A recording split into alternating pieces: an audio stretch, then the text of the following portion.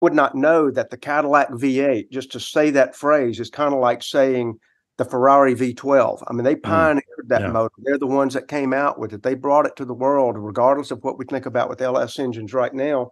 And just to say no and sort of like take a saber to all of it and chop it off and to fire the nation, it's just, I don't know. I think that was writing on the wall. It's just there was way too much capital investment in let's go BEV because that's what everybody wants. Well, it's not what everybody wants, and it's been proven.